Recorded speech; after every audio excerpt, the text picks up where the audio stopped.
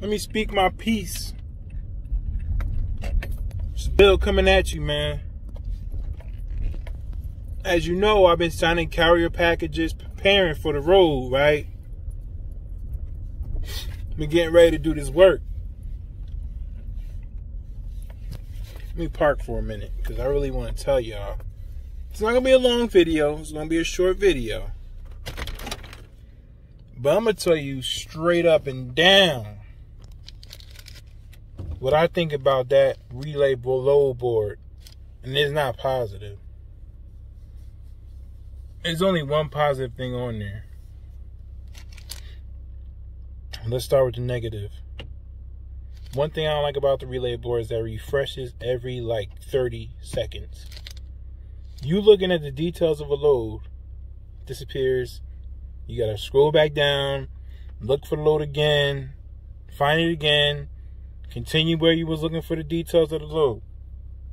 It refreshes again, and then you gotta look again and find a load. Because if you're new to the game, you're trying to figure out if it's worth your time. Now after you see, oh, it's paying $2.50 a mile. You barely seeing that, first of all. But it's paying $2.50 a mile. Let me check this out. Oh, it's got 4 stops. Okay. Refresh. Find a load again. 1 stop. Okay. Edison, New Jersey. Refresh. 2nd stop. Oh, Staten Island. Okay, let's go through it one more time. Because it refreshed again. Oh, Bronx. Okay. Refresh again. Oh, back to Edison. Okay. And if you looked at the I think they do tolls and fuel surcharge, I believe. It refreshes again, and you got to find a load again and keep on making sure you find all this stuff. And then if it's actually a good load, you might not be able to find it because somebody might already took it. Because all you got to do is click, book. Are you sure you want to book? Boom, done. Okay. So yeah, you can put certain things in there, like you want to power only load, basically. The trailer's provided. Boom, you can click that. You can click like your solo driver, boom. You can click 53 foot, boom. So it's little things you could do to shorten up the details of it. So you know the loads that you're looking at have certain criteria for you. But I want to know about the stops and the mileage pay. Those are 2 things I'm looking at. And I'm not finding no freight on there. And once again, I'm going to keep the load board. I'm going to keep the relay load board until Christmas. Because I'm going to see if it changes during the holiday season. Maybe back to school it might change. Maybe Thanksgiving it might change. So maybe around the holidays it might change. So I'm going to keep the load board. And I'm going to see what happens. But I don't like their load board. And I don't like their power only rates at all. JB Hunt rates, way better. Way better. It's not a gazillion stops on their trailers. Amazon be having like 4, 5, 6 stops, paying like $1.60. Dude, this freight going out here for $3 plus. Mad freight. Power only freight. What's we doing, yo? You gotta be kidding me, man. So the negative that I don't like, that it refreshes every 30 seconds. And the next one is the rates. I already talked about it a little bit, but the rates are trash, man, trash. This is really disrespectful, the rates. And I don't care if you got a cash paid off truck. Who wants to move freight for $1.60 in an inflated market? I could see if everybody else's shit was cheap freight, but nah, Chief. Nah. Nah. And I don't even know my lanes that well, but I know I ain't taking none of that stuff. You know what I'm saying? They do have some single hauls. Some of them pay good. I've seen a couple that pay pretty well. But it's dime a dozen, and that's the problem. Because you can go on to that load board and find the same type of freight going the same place for a lot more money. Period. So,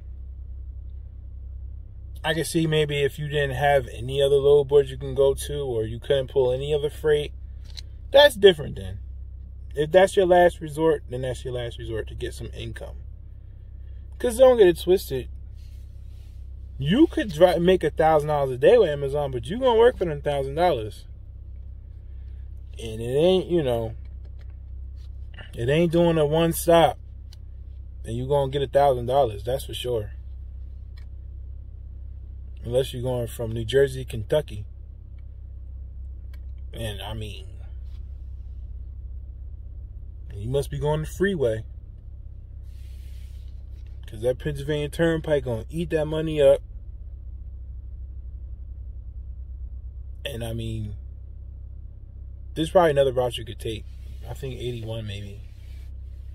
Or something. You could take another route, a free route, but you still going to have to pay. But they supply some of the toll money. I ain't going to say all of it, but I believe I saw toll money up there. Now, if you get on late at night, I'm talking like 12, 2, 3, you're going to start seeing some loads, some nice paying loads. But guess what? The nice paying loads are for if you have a trailer. If you have a trailer, you can make money with them. Let's be clear. Now, this part I'm not going to shy away from. You can make money with Amazon if you got your own equipment and you running your own equipment. You got to have a trailer and a tractor. And you up late at night, early in the morning, I'm talking about 3. I'm talking about like, I started seeing the loads on there, I believe at like 10. Maybe 10, 12. I started seeing like $3 a mile loads. A few.